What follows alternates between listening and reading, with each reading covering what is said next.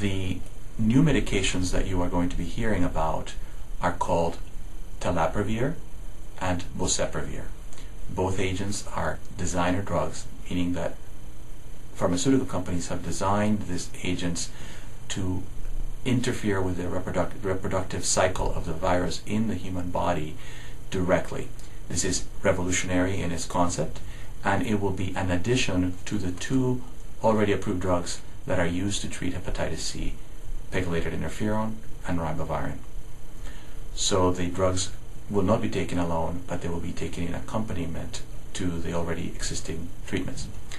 The reason why that new regimen is exciting is that we have shown in clinical trials that these treatments will change the opportunities that we have to treat hepatitis C from curing approximately 50% of patients to getting closer to 70% of patients who've never been treated for hepatitis C.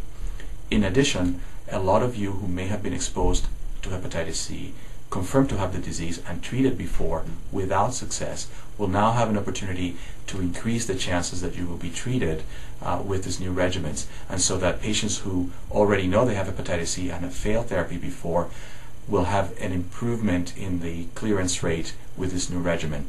So it's definitely a time to talk to your treatment clinician about new options for hepatitis C.